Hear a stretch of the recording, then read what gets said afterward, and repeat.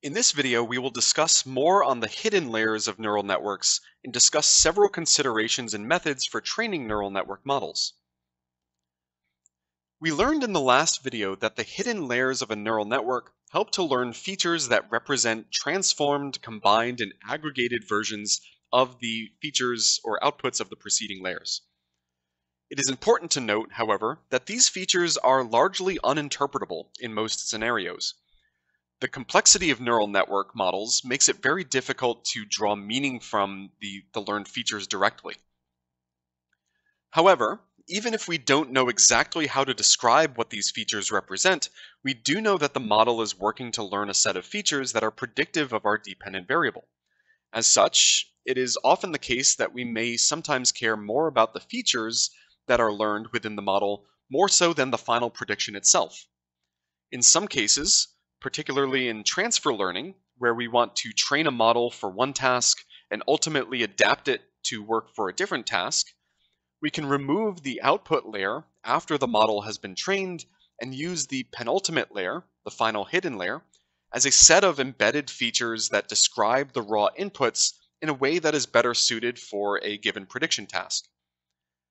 This idea of using feature embeddings has become an important component in recent advancements in language modeling, for example, and will be revisited later.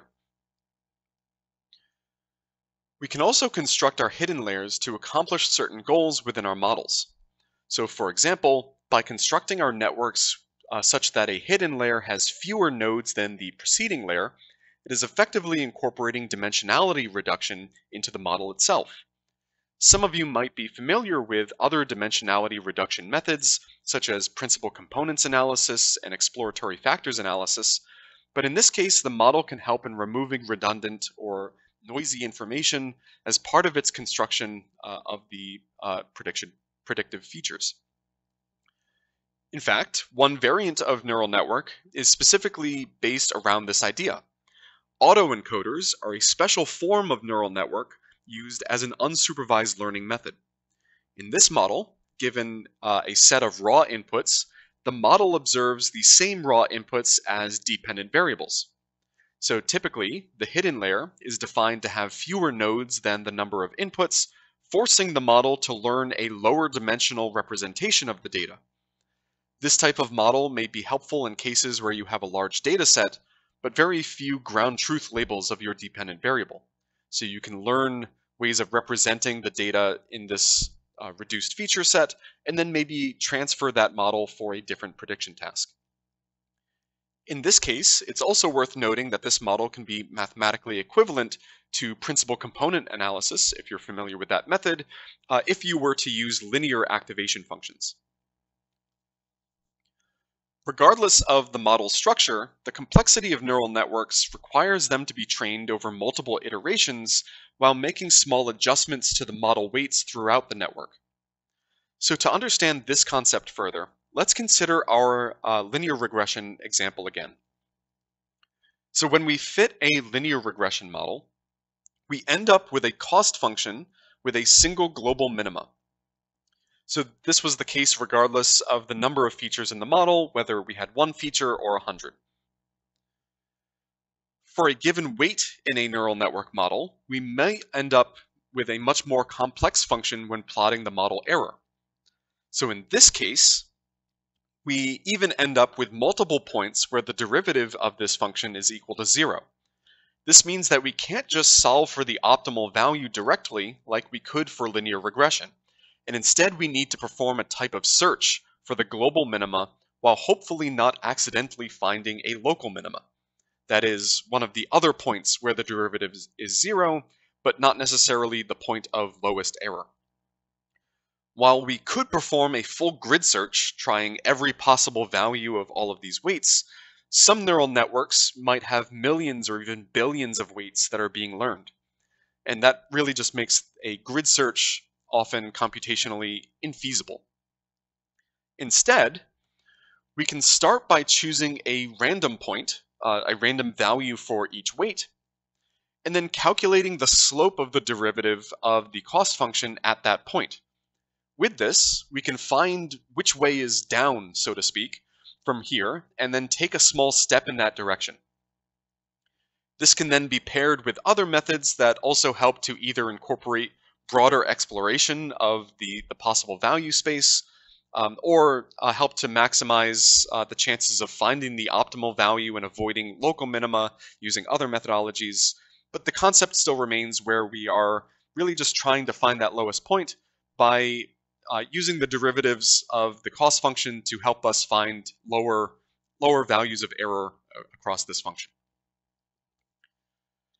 So the small step that the model takes with each iteration is called the learning rate, or it's also sometimes called the step size. Neural networks are trained over multiple epochs. That's that word. It looks like epoch, but typically it's pronounced epoch, or cycles through the entire training data. So one epoch means that the model has been trained fully on all samples within your data set, and you might go through multiple cycles of this training during the full training process. Weights are updated periodically throughout each epoch based on the average performance of the model on a batch of training samples. So the batch size is something that we can define as part of our model training procedure. So we can define that prior to training. We measure error using a cost or a loss function, and two of the most common ones might be a cross-entropy function, which is used typically for categorical data, or mean squared error, which is also commonly used for more typical regression tasks, respectively. So due to the complexity of neural network models, there are a large number of potential hyperparameters that we can set when constructing and training neural networks, and some of these we've introduced already. So we've already discussed how we can set the number of layers, with each new layer allowing for more complex functions to be fit to our data, but we can also use different types of layers to accomplish different tasks. We're going to look at two additional neural network variants later in this module that use special types of layers to represent different forms of data. Beyond some of the others that we have already touched upon already, we can also set something like the optimization method, which determines how the model is iteratively updating its weights with respect to the learning rate. For example, ADAM is a popular method which applies adaptive gradient descent with momentum, which is basically just helping helping to protect the model from making bad updates due to outliers within the data. The number of training epochs is also something that we must set for training. While you can guess and set an arbitrary number, it is more common to incorporate a process known as early stopping. In this case, we can use a holdout validation set to monitor the model's performance after each epoch. After each epoch. We train the model and find where the performance on the validation set starts to plateau. That is, we can find where the model is no longer making significant improvements with additional training steps and stop training dynamically to help prevent overfitting. So we touched a little bit upon the concept of overfitting in an earlier module, but let's revisit here one more time just to make sure that we understand this concept. Because due to the complexity of neural networks, overfitting becomes one of the largest challenges in model training. So overfitting occurs when we fit a function that is more complex than is needed to represent the data. So take this data, for example, where the linear model here fits the data reasonably well, despite there being a few samples that are maybe off the line. A neural network could learn a complex function that perfectly fits the data, but this may be less than likely, it might not be so likely to generalize to new data samples. So we can measure overfitting by observing the difference between the model's prediction error when applied to the training set as compared to the model's error on a test set or a validation set.